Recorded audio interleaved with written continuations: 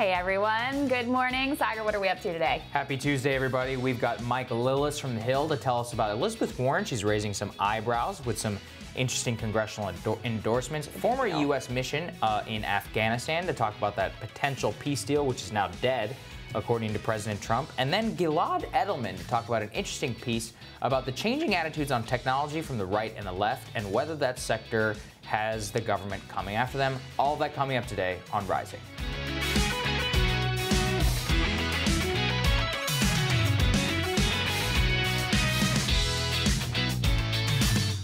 Hello, everybody. Krystal, what's on your radar? Well, folks, it's just about time for another Democratic debate, and you know what that means. Time to roll out more industry-approved Medicare for All smears. Take it away, former Chicago mayor and current Wall Street investment banker Rahm Emanuel.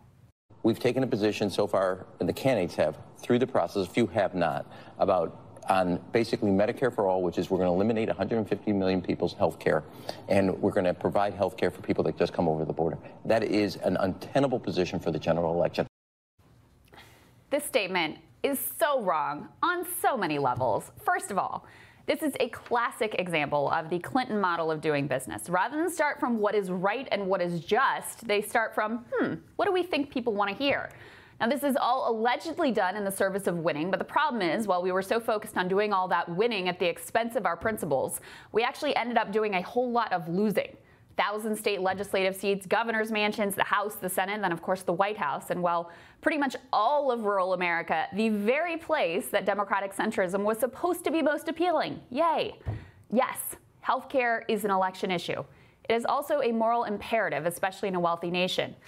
Second of all, is there some rule banning Medicare for All supporters from the Sunday shows? It is one of the most popular policy proposals going, with real support across party lines, but you wouldn't know it if you were just listening to Chris Christie, Rahm Emanuel, Rich Lowry, or any of the other center-right or neoliberal guests, protectors of the status quo that these shows just love to book. But most importantly, let's actually get into the meat of Emanuel's tired talking point here. This line about Democrats taking away the health care of 150 million Americans and giving it to immigrants. Now, the thing about Medicare for All is that, well, it's for all. So it's kind of hard to get mad at those mean immigrants for getting all the health care when you are also getting that very same health care.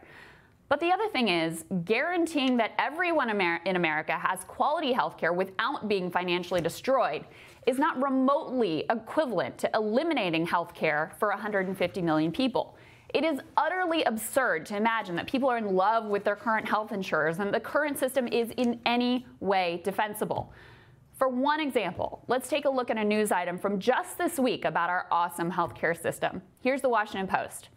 Over 6 years, ending in June 2018, the University of Virginia health system and its doctors sued former patients more than 36,000 times for over $106 million, seizing wages and bank accounts, putting liens on property and homes, and forcing families into bankruptcy, a Kaiser Health News analysis has found. 36,000 times.